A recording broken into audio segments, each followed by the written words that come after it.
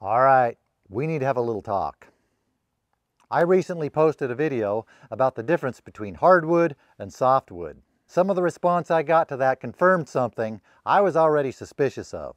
That is, much of the world is confused about what evergreen means and what deciduous means. Here in the next few minutes, I'm going to try to throw down some deconfusion on that subject. A lot of people think the word evergreen is synonymous with these kind of trees. Fir, pine, cedar, hemlock, spruce, the cone-bearing trees. Trees with needles and scales instead of broad leaves. Most of the cone-bearing trees are evergreen, but there can be some confusion if we try to identify the cone-bearing trees as being the evergreens. Because there are also a lot of broadleaf trees in the world that are evergreen, like this madrone. Manzanita is an evergreen. Live oak is evergreen. A lot of people think evergreen means the cone-bearing trees, the firs, pines, cedars, the conifers. Deciduous means the broadleaf trees. It's actually not that simple. Okay, it is that simple, just that simple in a different way. Seems like I've heard that somewhere before. It actually is quite simple. Evergreen just means plants that keep green leaves year-round. Deciduous plants are the ones that shed all their leaves for a certain part of the year, like these white oak, usually during the winter. I think the idea of calling conifers evergreens and broadleaf trees deciduous comes from parts of the world where that mostly holds true. Places like the northern United States, most of the conifers are evergreen. Most of the broadleaf trees are deciduous, but not always. There are conifers that are deciduous, like tamarack, larch, dawn redwood, some cypress. Those conifers are deciduous because they lose their leaves or their needles over the winter. Many parts of the world, like here on the west coast, a lot of the broadleaf trees are evergreen. Think tropical areas. Most tropical rainforests are full of broadleaf evergreens.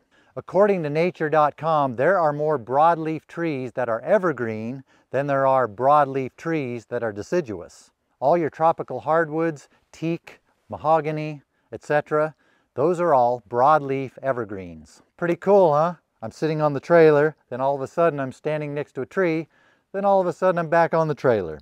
Video editing is fun, but to try to simplify it, instead of classifying cone-bearing trees as being evergreen and classing broadleaf trees as being deciduous, it's more correct to classify the cone-bearing trees as conifers or conifers and the broadleaf trees as broadleaf. Instead of saying evergreen deciduous, it's conifer broadleaf.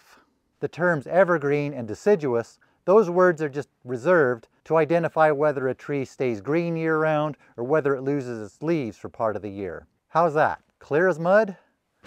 It's become so ingrained to call conifers evergreens, broadleaves deciduous, that even the internet's confused about it. I've noticed there are some websites written by people who think evergreen means conifer, deciduous means broadleaf. The more reputable scientific sources say conifer, broadleaf. There are parts of the world where you can get away with saying evergreen, deciduous. Just keep in mind, if someone who knows the difference hears you saying that, especially one of those edumacated people, there's a good chance they might point and laugh at you. I'm not saying I would ever do anything like that. I'm just trying to warn you of the possibilities, to try to keep you out of getting into that kind of trouble. That's one of the benefits of being part of this channel. I got your back, yo. If you're okay being pointed and laughed at, then no worries. But if you don't like being pointed and laughed at, you're probably better off saying conifer, broadleaf. You can also get away with calling conifers softwoods and broadleaf trees hardwoods. Totally acceptable. I made a video about that a while back. I'll put a link to that in the description, and if I remember, I will put it in one of these corners, which is not real likely that I will remember that one. There are plants that are exceptions, like the ginkgo. We're not even going to get into the ginkgo. One thing I can tell you about the ginkgo, one thing I know, is that tree is a real piece of work. That's all I'm saying. I think that pretty much covers it. Yeah.